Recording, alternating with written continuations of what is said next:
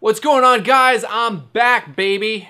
Did you miss me? Ooh, what's going on, YouTube? My name is Chris, and welcome to Mod Monday. Mod Monday is the series where I show you tips, tricks, and helpful hints to up your modding game. In today's episode of Mod Monday, we're going to be talking about the hot air rework station. Today, I'm going to show you how to use it and how not to get burned. Quite literally. I mean, you could light yourself on fire with one of these things.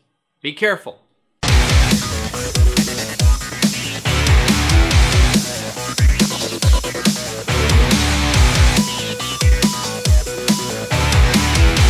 While working on mods such as the LCD side panel, aka Snowblind mod, or the w.e.p USB internal storage mod, I discovered that I do a lot of work with print circuit boards. And when it comes to working with print circuit boards, a standard soldering iron can only take you so far. There are many other chips and components that require the use of a hot air rework station. Now, what can you do with a hot air rework station? You can remove components from the surface of a print circuit board. You can reheat cold soldering joints. You can also add heat shrink to wiring, but I've learned that I could also do that with a soldering iron as well. So I guess that's not really an original idea. But the hot air rework station has multiple uses. And one of the uses that I use it for is removing components that I don't need from print circuit boards. Like, for example, when I was doing the w.e.p USB mod, I wish that I had had a hot air rework station when I was originally going to remove the USB connector. However, in the final video, I decided to leave the connector on as it was much easier to work with than it was to remove the connector. When I tried to remove the USB connector from the PCB, I had actually removed the solder pads.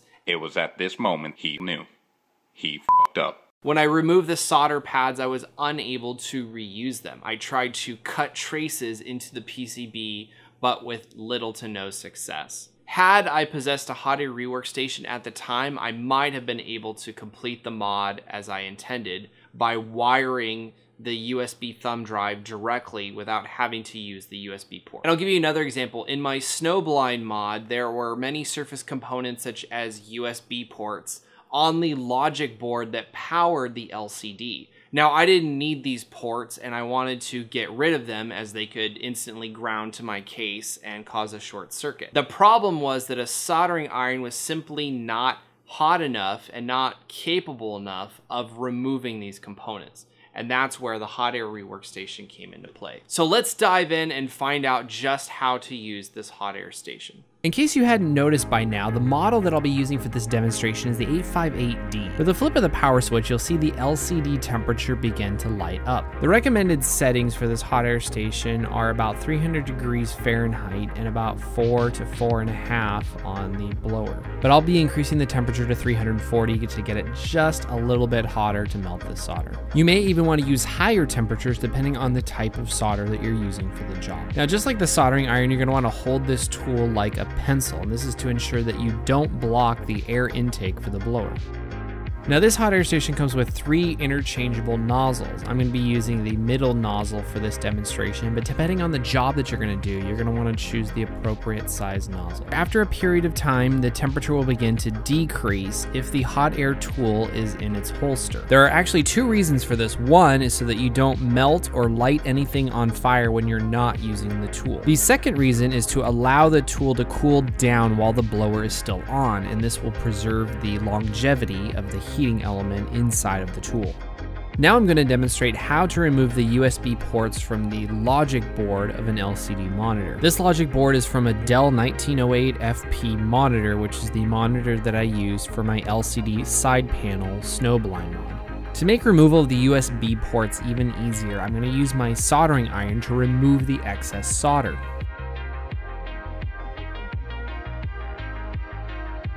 If you need a hand with this next step, I recommend 2 of them. You can buy a pair of helping hands off of Amazon using the affiliate link in the video description below.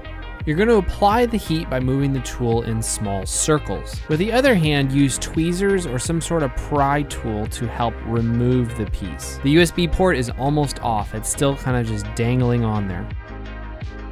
Now, don't yank with the pry tools. Let the hot air tool do the work.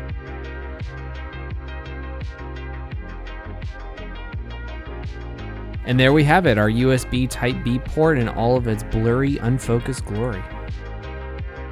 All in all, the 858D has a lot of great things going for it. First of all, it's incredibly cheap. You could pick these up on Amazon or on eBay at a very affordable price. Second of all, they're superfluous. There are a lot of 858D generic models available and plenty of reviews on YouTube. Is it the best hot air rework station? No, of course not. But for the price, it gets the job done. If you're gonna be doing a lot of PCB work, I'd actually recommend getting a hot air / soldering combination station.